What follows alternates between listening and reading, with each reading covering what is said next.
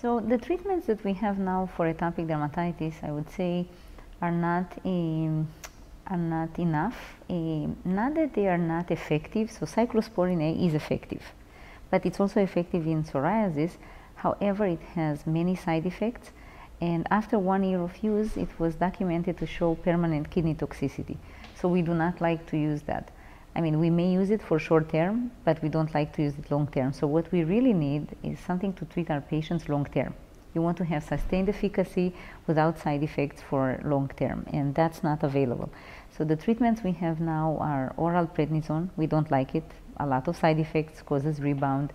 We have the cyclosporin that has the 1 year kidney toxicity. We don't like it. And then we have phototherapy that, while is very safe, it's not feasible for many patients because they need to come 3 times a week to the doctor's office. So we really, really need something safe and effective for atopic dermatitis patients with moderate to severe disease.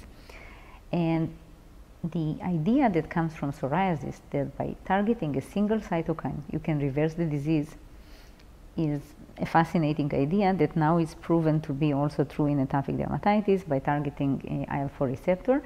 And atopic dermatitis is a more complex disease than that.